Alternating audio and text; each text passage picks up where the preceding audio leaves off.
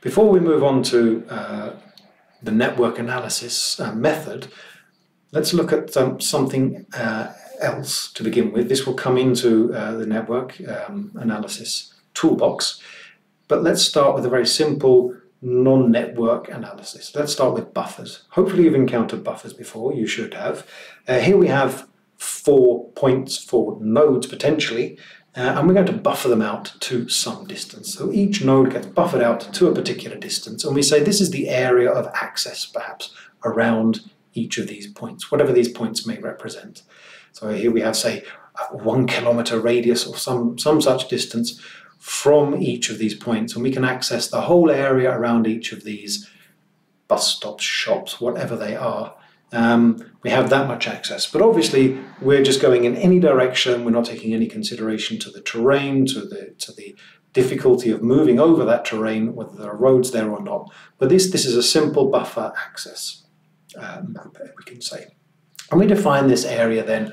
If we combine all of these buffers, we merge them into one buffer, dissolve the boundaries, we have this larger area that defines our coverage from these 4 points, whatever they may represent. That's the area that we cover with our infrastructure. These 4 points are our infrastructure, bus stops, for example. If we then lay on a network, and as we can see, we've put the network here, a very simple, ugly network, but it's there. Now we start to nuance our analysis, and we say that travel along the network is actually more efficient, and traveling outside of the network incurs some high cost. It may even potentially be impossible, and that we're constrained to traveling along the network.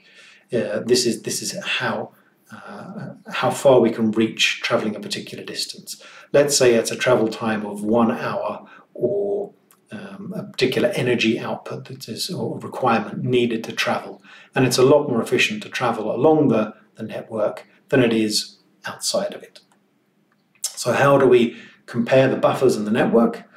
Well, if we're traveling along the road, and let's say that this is our maximally efficient travel is along the road here, or the railway, or the cycle path, or whatever this is, and we can get out to this particular distance here along the road from this node here at the center of would have to be the center of our buffer.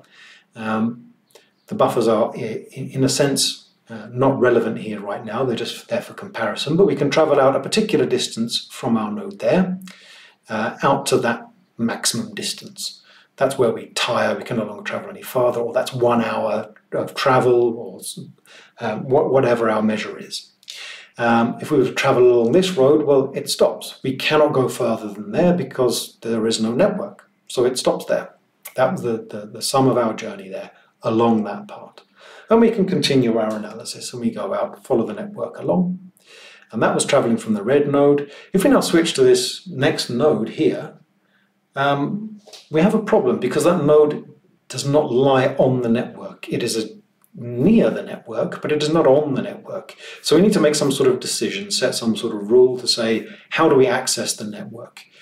Do we just take the shortest path to the network across this rugged terrain, unknown area, whatever this is, straight to the network? Do we say we have to go to a pre-existing node? For example, there may be a node here that we just can't see because there's no junction. We can actually have a node there. Or do we have to go, if there isn't a node there, there's a node there. Can we go to a node there? Is that our point of access? Or can we just hop on the line regardless of whether there's a node, just the shortest path to it? And when we do this, have we already used up some of our travel time, some of our energy, some of our money, whatever it is we're using to measure our travel through the network? All settings that we can put in to our analysis. But so we've resolved that issue. We've now gone from our node onto the network, and then we continue traveling as normal. And as we can see here, we've used up some of our money, travel time, whatever it is, and we can't quite reach out to the end because we have to follow the geometry of the network, so we don't get out to the end. And this applies everywhere. If we look at the rest of the network, we can see we don't quite get out all the way. And in extreme cases where the geometry is particularly unhelpful, we can see we go up here, we're far from the maximum boundary if we compare with the buffer. We can see that the travel along through the network means that we don't get out as far away. The straight line distance from our starting point out is much shorter because of our being constrained to the network. Now, this raises an interesting issue, this access to the network and the travel times along the network. If we are allowing ourselves to move over this unknown terrain here to the network, to access the network, can we not also leave the network in order to access this area outside? Then we start getting into the concept of the service area. So the service area is that area not just directly on the network, but adjacent to the network that we might be able to access from it. And then naively, we could just sort of buffer out our roads that we've been able to travel on that part of the network that is within the allotted distance, our 1 hour travel time or 100 krona petrol cost, or whatever it is we're using to travel through the network, and then buffer out some distance, some cost that we define somehow, some way.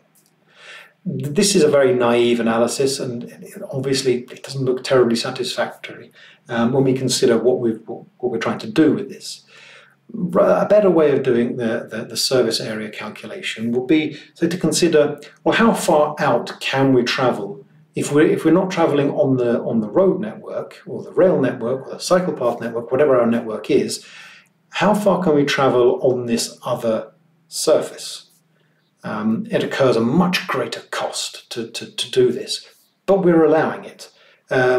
Say we're cycling we start cycling from this point here. If we cycle along the roads, it's a tarmac road, and we can just skip along and very freely.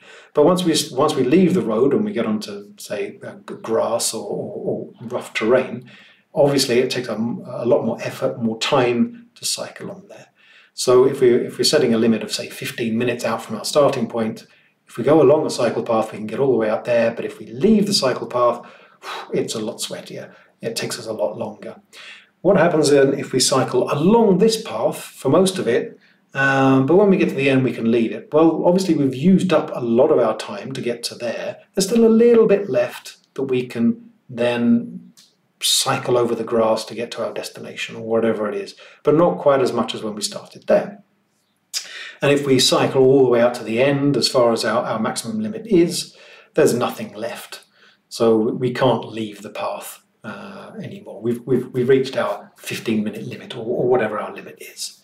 And if we connect these up, these maximum up, we can sort of define naively a service area. So anywhere within these dotted lines around here would represent the area that we can access by help of the network and being allowed to leave that network at the last minute, so to speak. So we start here, cycle along, and if we leave it here, we can get out to this area. All of this is within access of our network. Cycle along here, we can leave it to get anywhere out there. Beyond this is too far away. It will take too long, more than our time limit or more than our energy cost or whatever it is that we're using. And this is a very simple analysis. You can question the correctness of this, definitely do, but it's illustrative of how we might do this. And if we extend that throughout the whole network, we end up with some form, some shape, like this perhaps, where we have our nodes, our starting points in here, and we can move through the network and then leave the network at certain points, some distance, much reduced to the distance we can travel along the network, but we can actually leave it. And this is our service area. And we compare that with our buffered zone around our 4 nodes, and we can see that it's considerably smaller. It is going to be smaller, always smaller than the buffered area, simply because we are constrained to the network. So that's the basic concept of the service area.